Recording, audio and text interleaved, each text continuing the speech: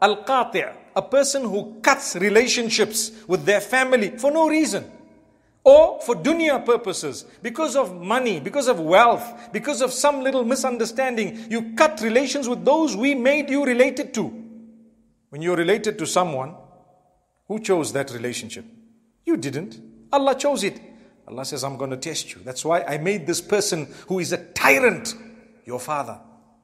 Allah forgive us. May Allah not make us fathers who are tyrants. But even if your father is a tyrant, remember something. Don't break relations unnecessarily. You don't break a relation unnecessarily.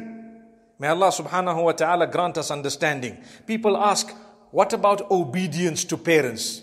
Obedience to parents within that which is reasonable is a duty of Allah has placed on our shoulders.